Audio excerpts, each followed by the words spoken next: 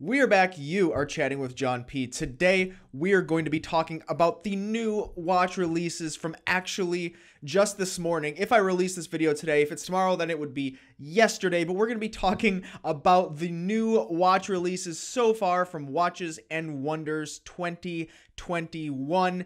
There are some very cool watches that I think are really exciting and really telling of the times of some really interesting things and trends that are happening in the watch industry. And also there are a couple of examples here that I have in my notes that I need to just discuss with someone because I think it's a bit of a joke. You know, we'll get to that when the time comes, and I don't want to sound too negative when we get to it, but I think there's some things that a couple of these brands are doing that are really telling of maybe them being in dire straits. And this is something I talk about in previous videos with certain brands kind of getting pushed down to compete with the micro brands just based on popularity and the demand for those brands. So one particular brand I have in mind, we will talk about it. And also, yes, of course, I'm going to be talking about some of the Rolex and Tudor releases because that's what everyone wants, right? On the wrist today, I have a Girard-Perregaux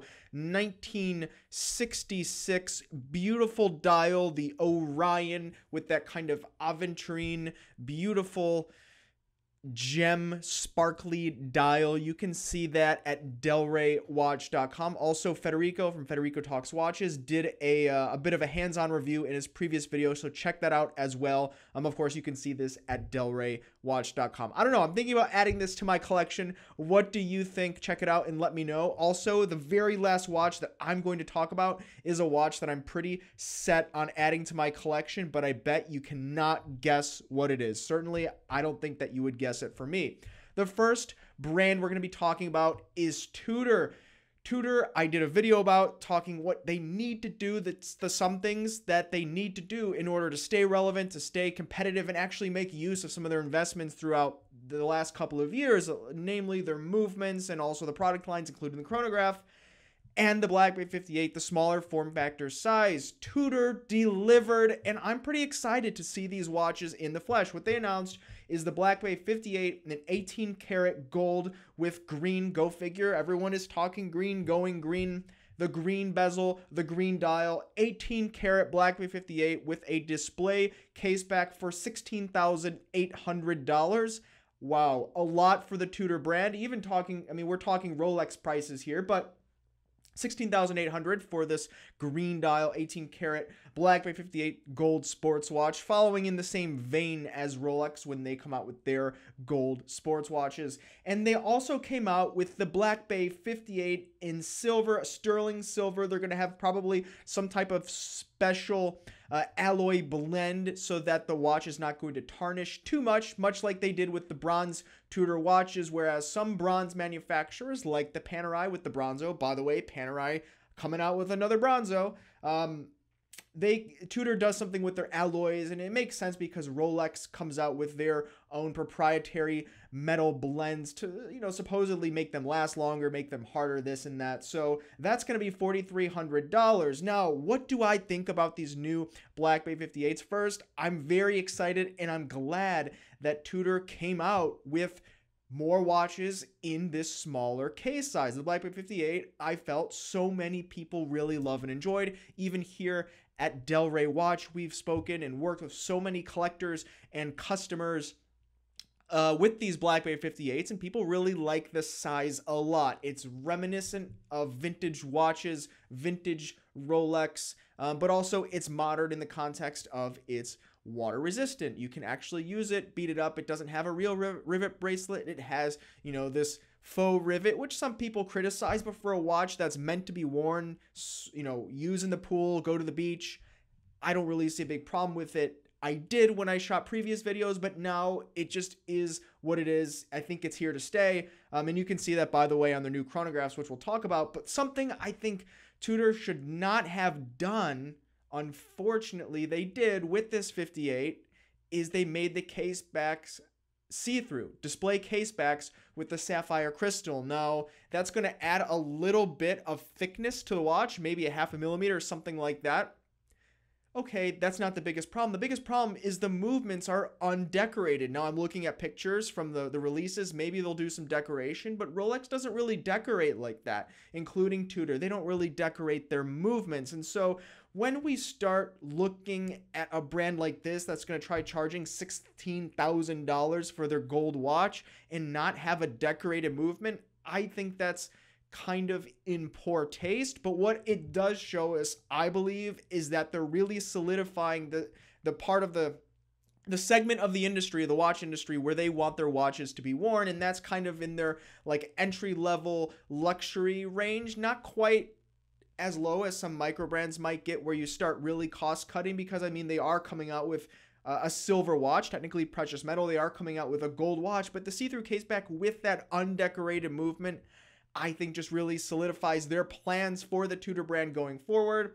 I speculated in previous videos, is Tudor going to become the new Omega? If they're not decorating their movements, I certainly don't think so, and it's very telling. Tudor also came out with these Panda in the reverse Panda dual register or bi-register chronographs, 14.4 millimeters in thickness, so a little bit slimmer than the case sizes of their previous chronographs, but they put a different movement inside to make it thinner. I can understand that. The other Black Bay chronographs or the Heritage chronographs were kind of clunky, I felt, in my opinion. So slimming it up a little bit, going in the direction of the 58 in terms of compactness, I think is really great. At 5225, so $5,225 US dollars on a bracelet, we're talking not quite a third, but between a third and a half of the price of the retail price of a Daytona. Looks like a Daytona, acts like a Daytona, 200-meter water resistance.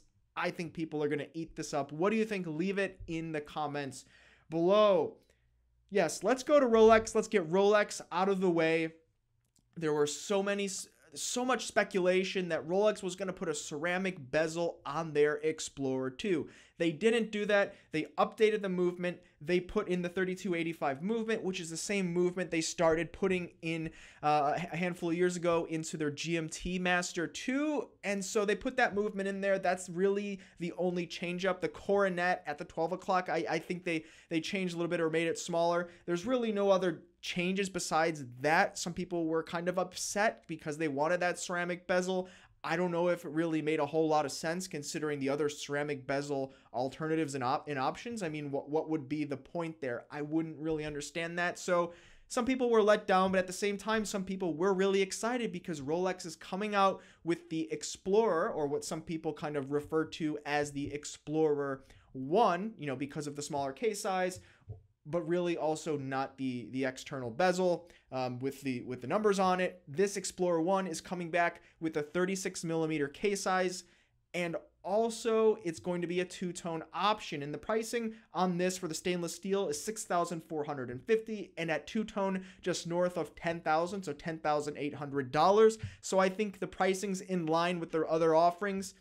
To see the Explorer 1 in 36, I think is pretty great. It probably allows Rolex to plan for the future, because now that the Oyster Perpetual 39 is discontinued, when they start talking about movements going forward into the future and also case components and construction and the tooling and the different things that they use manufacturing, they can probably use a lot of that from the OP36 because the 39 is discontinued. So I can see them going in that direction.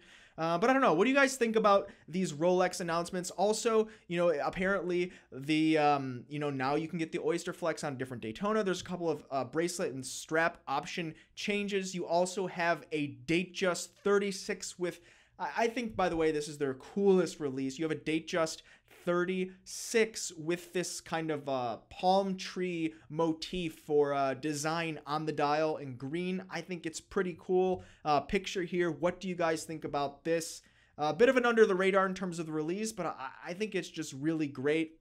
Some people are going to look over it because it's 36, but I think it's just so unique and kind of off the cuff from the brand. Moving on to Patek Philippe. Now this one, kind of unexpected, but if you really think about what's going on in the industry, not really. Patek Philippe coming out with a green dial Nautilus 5711. okay, yeah, the Nautilus is supposed to be discontinued, the 5711 rather is supposed to be discontinued, but they said, maybe they're going to come out with something in the interim. They did. Green dial, wow, go figure. Everyone's doing green dials. That's going to be a theme here, I think, for a while. Everyone wants a green dial, starting kind of, with that Hulk. You have green dial everything. You got the Tudor with the green dial. Now you got the Patek Philippe 5711 with the green dial. I don't see where it ends. I'm a little shocked to see it from Patek Philippe because they tend to do whatever they do and hope the market kind of follows them. But now we kind of see them caving to the market, coming out with the green dial. They didn't need to do that. They could have made this dial in the most putrid of orange colors, and people probably would have lined up outside their local authorized dealers to buy this thing. It could have been baby food yellow, and people would have bought this for sure and been on the waiting list and probably paid triple retail price. But they gave everyone the green that they wanted. $34,893 US plus tax. What do we think about this? Are you going to try to get on the waiting list, or are you not going to waste your time? Let me know. Comments below. Going with the same kind of trail of thought in the same color tones, we have green once again, but green in a different way. Panerai has they have a couple of releases, but the two big releases they have feature this new steel called the E-Steel. Now, green not being color, but green being kind of the movement of making things eco-friendly. That's the E in E-Steel. Panerai is now they're more than doubling down. I mean, they were supporting a lot of philanthropic causes, trying to clean up the ocean, things like that. Now they're kind of tripling down on this E-Steel, which has a certain amount of the steel in the components in the watch actually being from recycled materials. They came out with a new Luminor Marina, the 44 millimeter kind of quintessential Panerai. This is going to be comprised of, I think, roughly 50 or in that range, 50% recycled materials, but the price is now $8,700. But that's not even the kicker. They have this new submersible, the Panerai Luminor submersible, called the E-Lab ID, much like the Lab IDs, kind of, their alternative materials line that Panerai has been coming out with, different forms of alternative ways of constructing the cases and the components inside these watches. Panerai has been doing that for a while. Now they have this E-Lab, which is almost entirely, it's within a negligible range, but it's almost entirely composed or constructed of recyclable materials. Everything top to bottom, the PAM 01225, but this is a $60,000 watch. So as I started thinking about this, recycled materials, that sounds really nice, right? It's eco-friendly. I mean, I could get behind that. I can support that. What's wrong with that?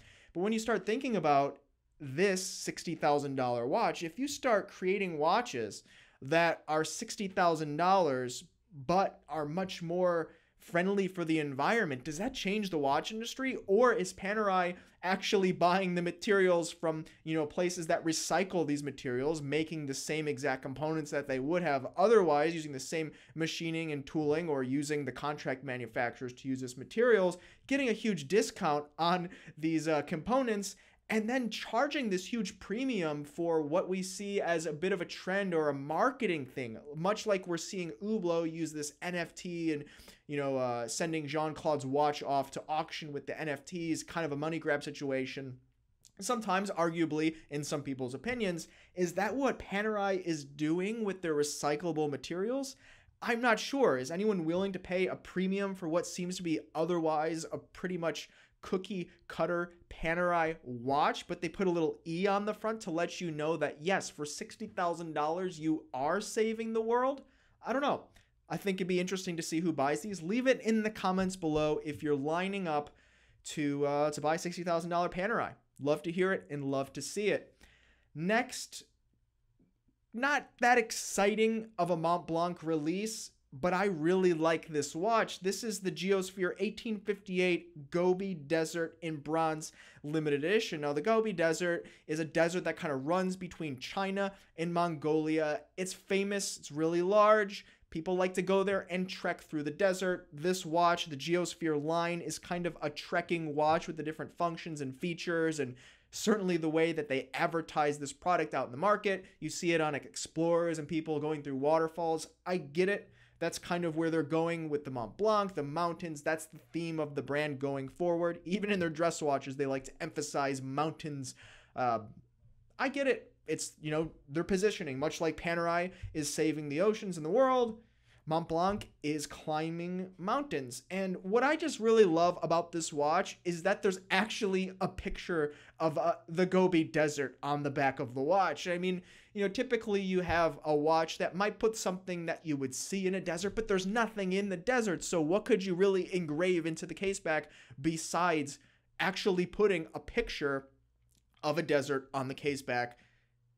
I don't know. I think for $6,500, it could be a little bit steep, but we're talking bronze, we're talking something unique. There's going to be people out there, maybe even in the Chinese markets, because the desert is there. It's kind of a landmark. It's an icon to that part of the world. Maybe that's the market Mont Blanc is going for, trying to kind of jump in and get a piece of the Chinese market. I'd love to see it.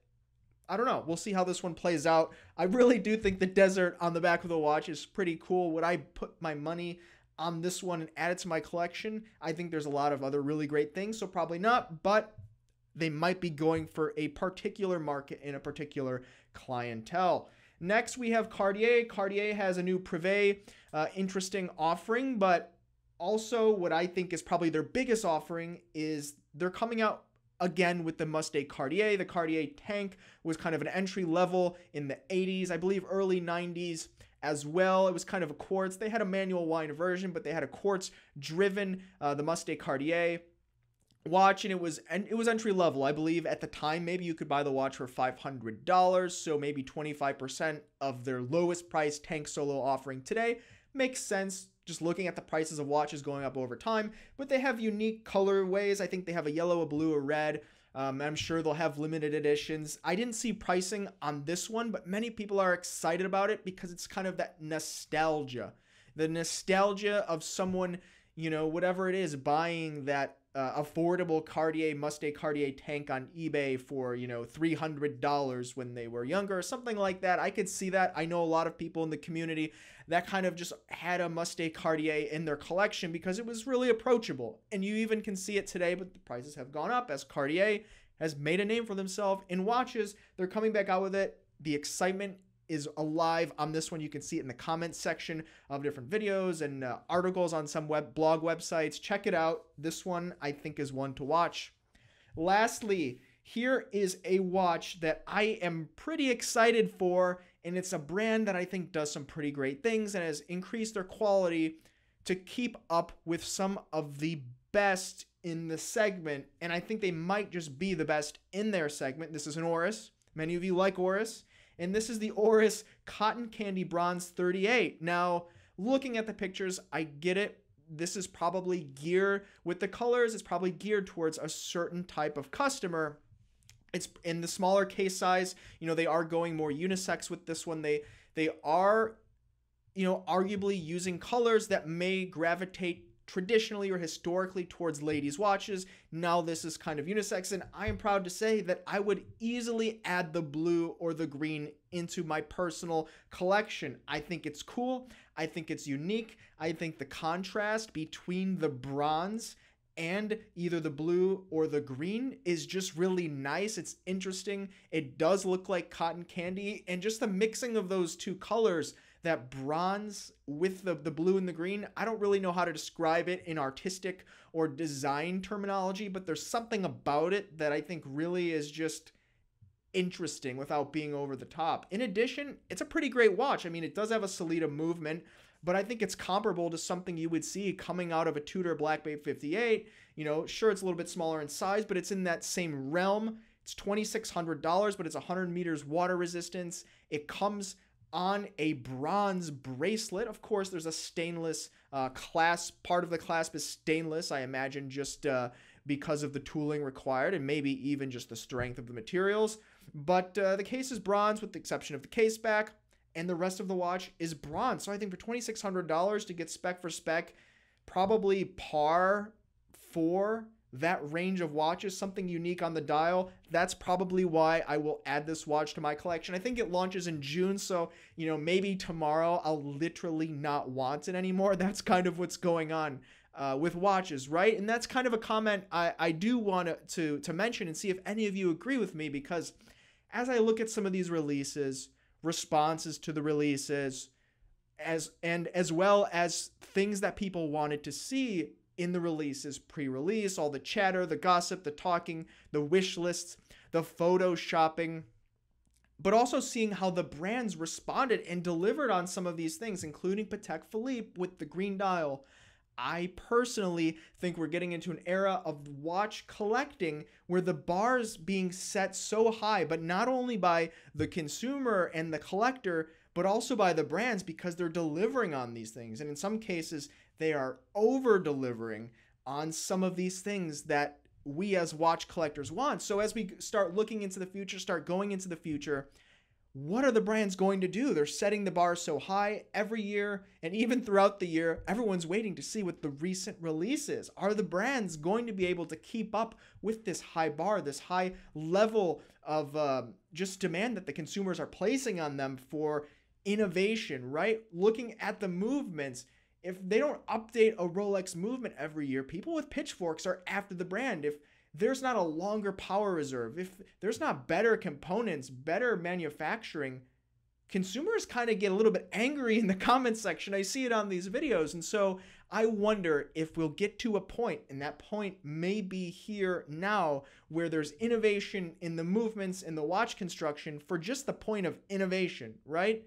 Curious to hear your comments and opinions. Leave it below. Guys, please do not forget the thumbs up, like, and subscribe. I really do appreciate it. You can check out delraywatch.com, where we have so many cool new watches just on the other side of this wall that I'm always pointing to. Also, leave down below anything else that I may have missed in this video. So many other things were released, but I couldn't talk all day because I actually do have to do a bit of work here today at Del Rey Watch, believe it or not. Thanks, guys. You've been chatting with John P. Ciao.